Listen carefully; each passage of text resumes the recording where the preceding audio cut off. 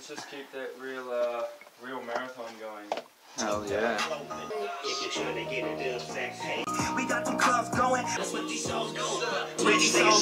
Do some planks and side planks. Yo, look, it's Candy. It's very dark at the moment. No one is visible. Oh, dude. Back you. No, you'll be in the back with her after this, right? Here it is. Oh yeah. We want to stop at the top of the hill in case Dunk wants to jump for the first 1 or 2k, just for experience. Dude, we're not going fast. And there's no hill, which will kick the shit out of you. Let's fucking do this, guys. Felix in front. My other 2 homeboys. Take care of these guys.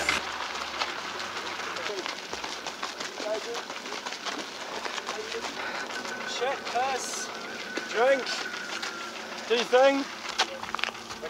So it's 2943 here, so altitude. 2943. Is that it? Yeah. We noticed a difference. Oh. Just from coming from a 500 metres. Big difference. Yeah. No, at every 100 metres past, I found past 2.5, you feel a difference. Moving around Saluta and Ethiopia a lot and all that shit. Yeah. So Zane, can you run us through quickly today's plan? Just. Yeah, so we've just finished the warm-up, done about 4.5k with the coach and with the young blood, and yeah, me and my guys are going to do some stretching now, some drills. We've got 35k ahead. It's just a finish 35. No specific time set, no pace set. We're climbing from around 2.9 to 3,360 meters. Sure. Mostly uphill, and then on the way back it's going to be mostly sloped down. So I haven't measured the route exactly.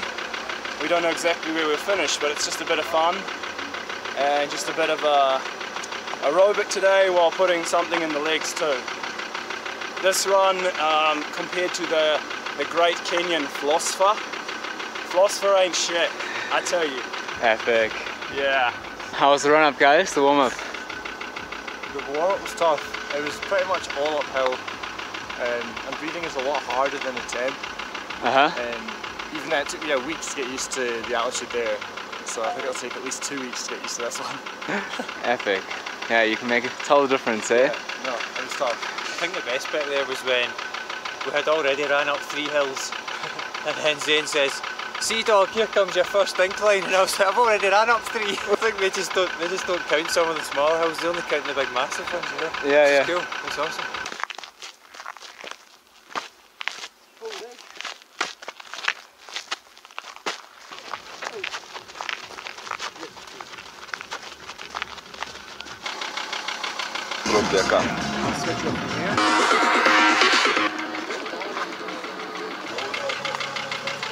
Yo, Crusade! Hey man, if you see me touching my nuts, it's like my right one is going pop, pop. It's so fucking cold. What are these shoes? Hey, these are the Dyna Blasts. Sweet. They're a smaller cut version to the Nova Blast. I find they are the perfect shoe for fartlek or long runs, or even fast long runs, like on a rough road. Okay. I don't wear carbon plate shoes on rough roads because you can hit rocks. The grip's not great, you'll slide on the sand or you'll roll your ankle quite easy. But these, they bend with the rocks. Really, really nice for rough road running. Jojo, long way up, man. Yeah. You and Tim are running partners, me and Felix, we're on 2s. We'll just let you know when we need help. Alright then, we're going to get started. Colin, sit this on the side of Candy.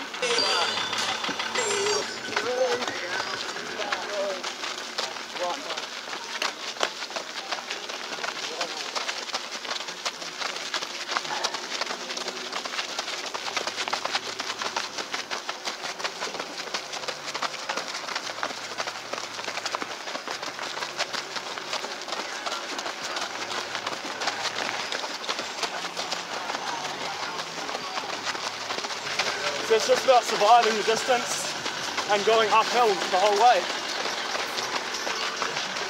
Yeah, look at that view.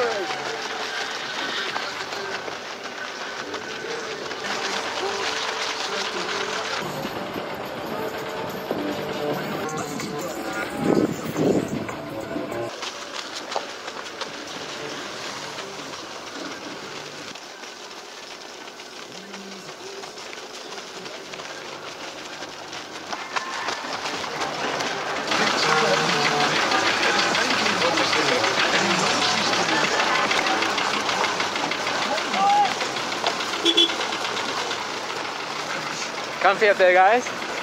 This is the way to ride. This is the way to ride.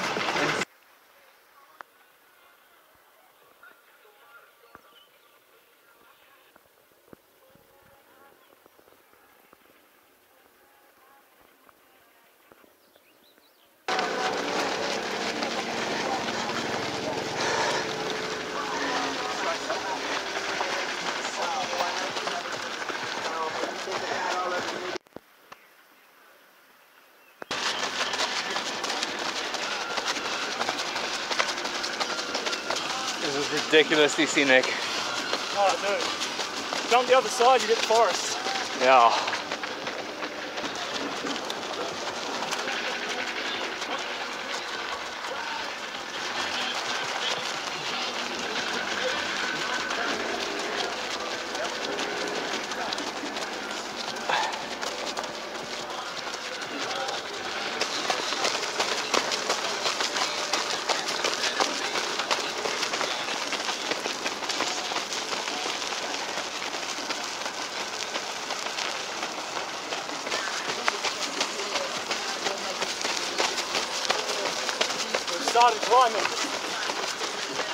Started climbing to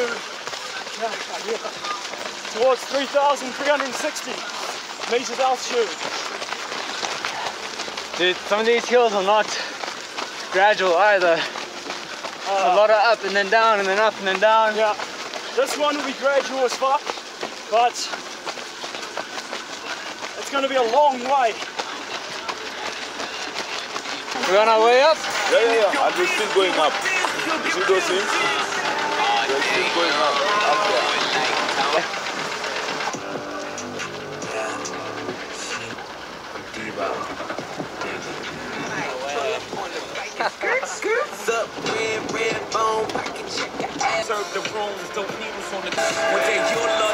Lights off. Yeah, good.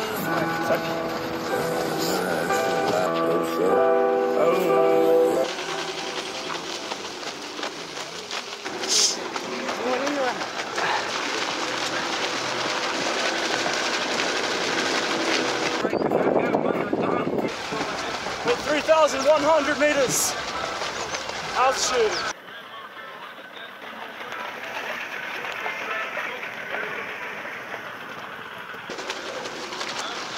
Yeah, you can just stick it in my hand here.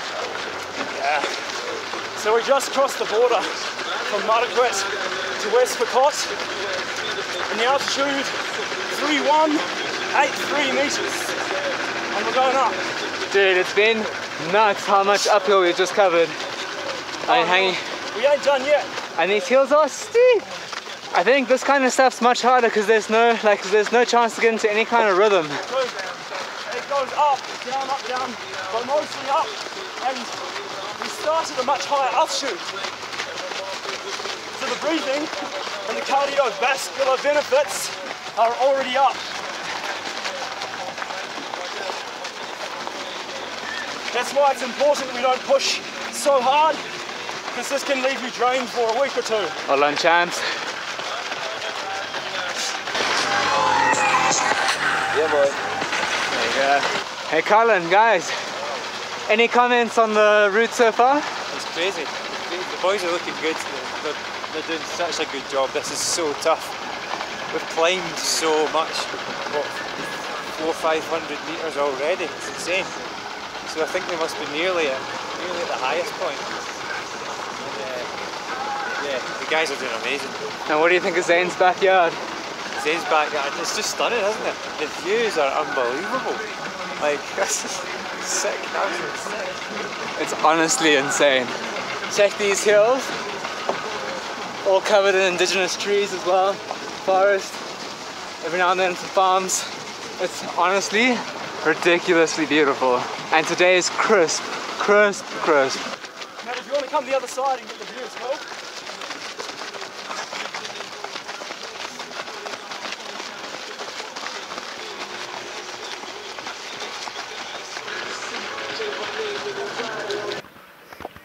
Yeah. Got more climbing to do after there. Decent.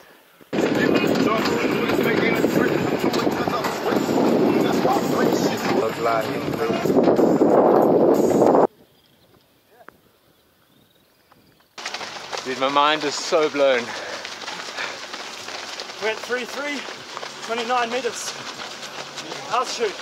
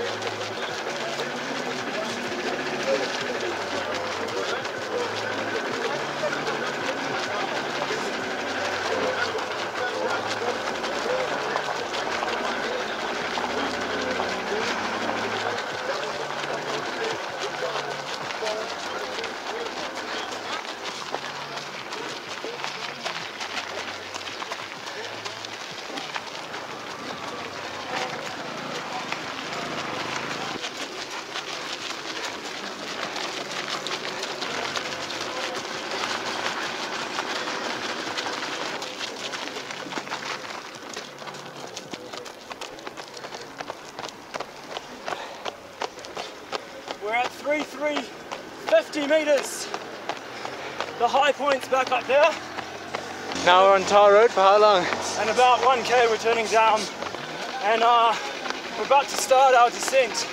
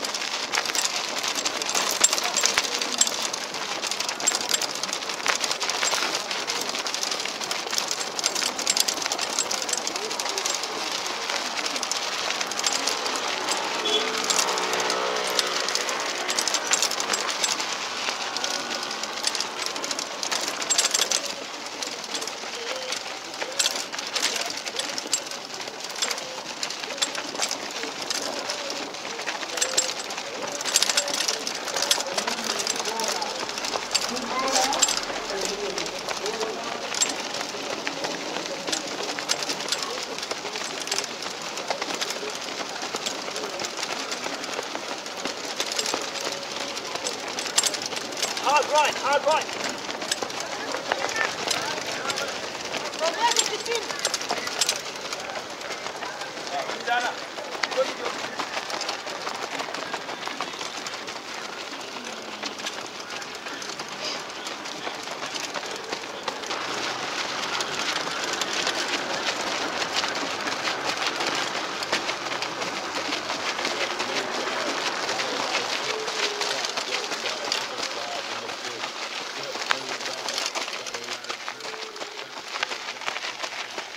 How much to go, guys?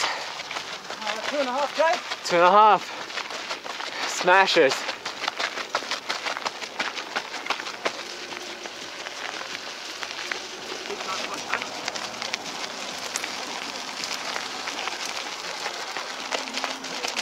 Okay, guys, man.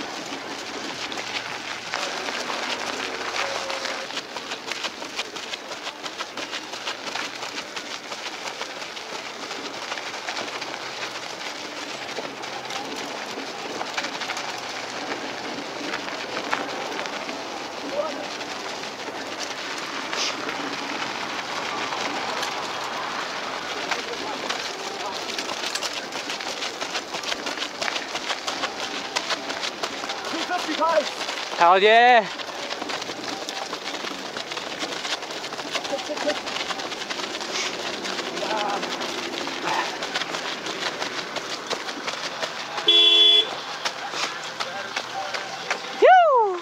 Yeah. Yes, guys! Killing it! That was one of the most incredible runs I've ever watched. Brew, put it there. Dude. Well done. Good, G. That's good. That's perfect. I saw you started, you did the corner and I saw Felix's legs like going up. I know, I knew. I told you it's finishing up now. 4:05 average. Awesome. Awesome. Now you can come here and check this. It says I'm productive in my training. I believe the watch and everything.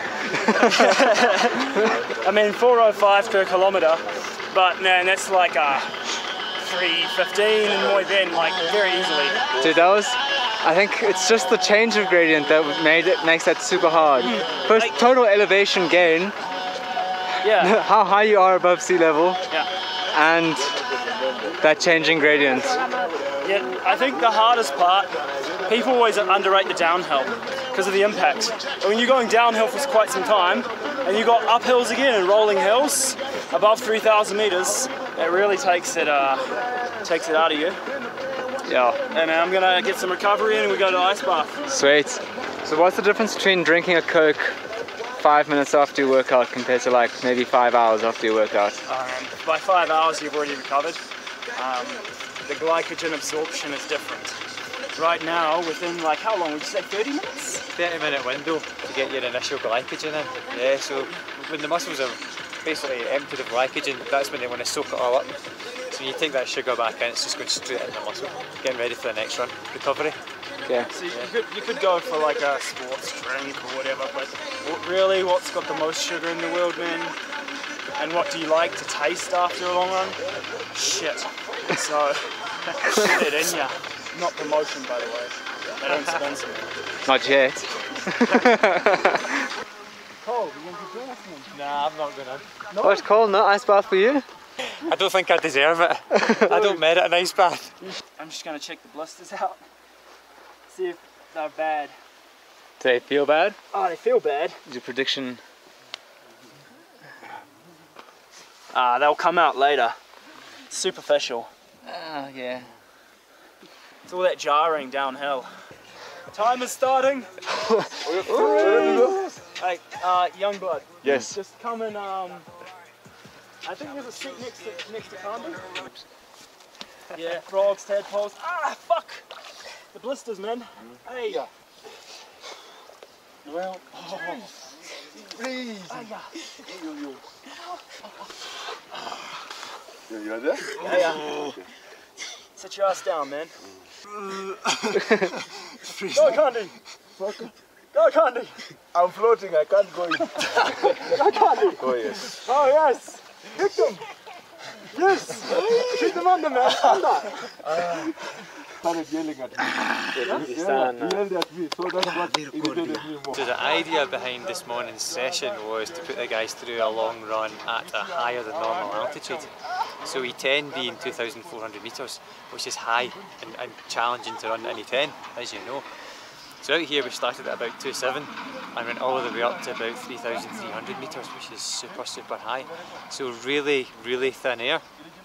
So when we talk about thin air, basically as you go higher and higher, the air pressure reduces.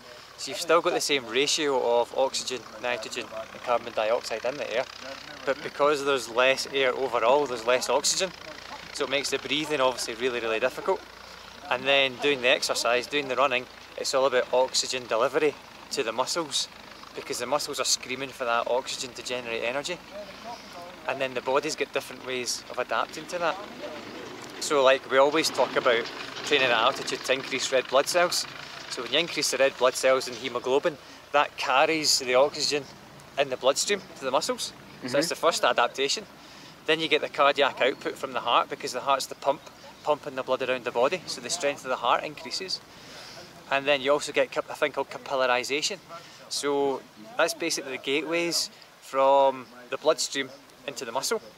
So if you get increased gateways into the muscle, we can get more oxygen into the muscle that way. And then the muscle fibres, or the muscle cells, develop more what we call mitochondria, and that's the part of the muscle cell that generates the energy, or the powerhouse. So you've basically got those 4 adaptations that are happening at a faster rate because we're in that thinner air up at high altitude. So the thinking behind doing it was that when you train super high, obviously the heart rate comes up, you get all the cardiovascular benefits without having to run so fast. So you don't have that mega force that running fast produces through the legs. So it's still challenging in the legs, because you saw the terrain, it was like that.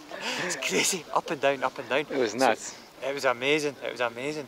So it still gives the legs a good workout, but without that constant force from running fast all the time. So they get the cardiovascular benefits and the adaptations, but the legs don't get such a hard pounding. The legs are still working, there's still strength gain, there's still huge benefits for the legs. Huge amounts of strength. It's a real strength and endurance session, because covering 35 kilometres over that terrain is just insane. Constantly up and down.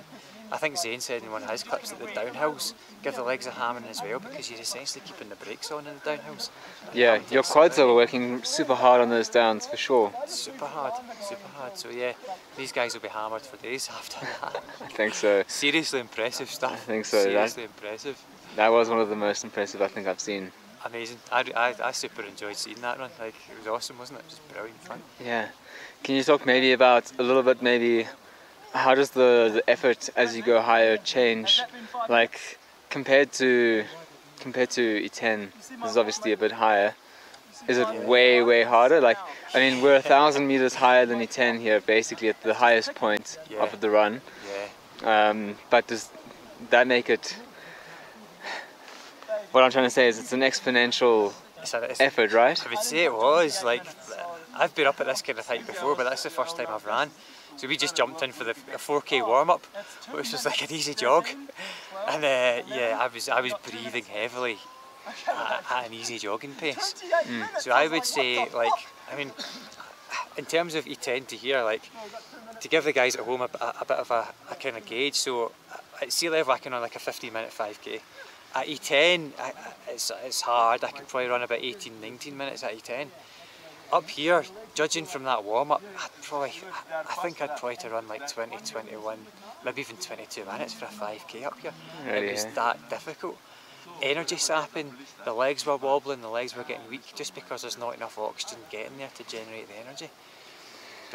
And that was in a 4K jog. So for these guys to run that 35K, up and down and up and down, the camera probably won't do it justice. Some of those things. I don't think so. Up. The four-wheel drive vehicle was struggling to get up some of those inclines, and they went on and on and on. So yeah, I'm just super impressed by the workout from all of them. Yeah. No, it was amazing. Really good. And what is your relationship with Zane?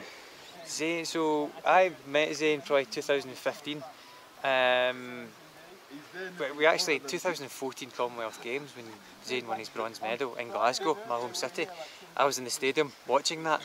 And it was a really great night, and everyone was kind of like taken back, like, who's this New Zealand guy challenging the Kenyans and taking a medal in the 5,000. And then when I first came out to Kenya, Jake and Zane were two of the first guys I met when we came out here, and we kind of got friendly in that way. And then ever since then, you know, through that kind of friendship and relationship, we've developed a kind of training relationship as well with my physiology and coaching background. So he kind of comes to me. I'd say I'm his kind of go-to guy if he needs kind of a bit of advice or a bit of help with his training. Okay. So it's good fun. At the moment, he's self-coached. he coaches himself, so he kind of develops a plan, sends it to me and says, what do you think about this? And we sometimes make a few little tweaks and stuff. But he does a good job with it, does a good job. Sweet. He's learnt so much from being out here. You don't learn this stuff from textbooks. No. You know, you learn it from being out here and doing it. And that's what Jake and Zane have done. Super impressed with the way they've built up their knowledge over the last... I've seen a huge development over the last 5 or 6 years in both of them.